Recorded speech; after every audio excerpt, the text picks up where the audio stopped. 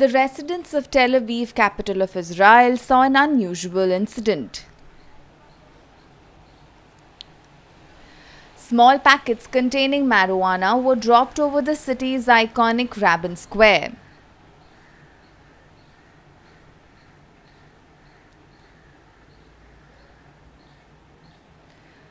When small packets first started falling, people were confused. When people realized what was inside, people started running around trying to pick up the packets. The Israel police in a statement said the pouches were filled with dangerous drug, and that officers managed to recover many of the packets.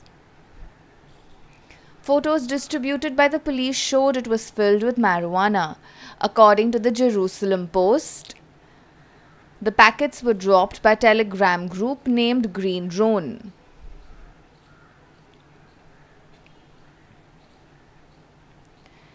This group advocates for legalization of cannabis in Israel.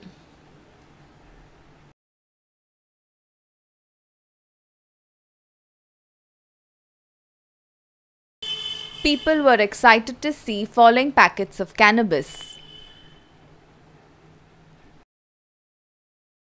However, the group told followers on Telegram that this was just the start. In the message they said, the weed packets were distributed by us Green Drone.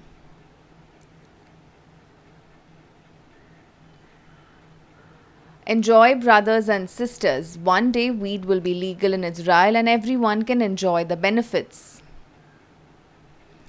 Police identified and arrested 2 suspects who were responsible for distributing the marijuana packets. An investigation is going on.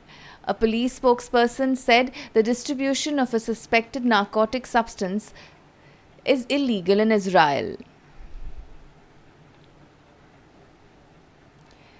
Currently in Israel, marijuana possession is partially decriminalized for small amounts.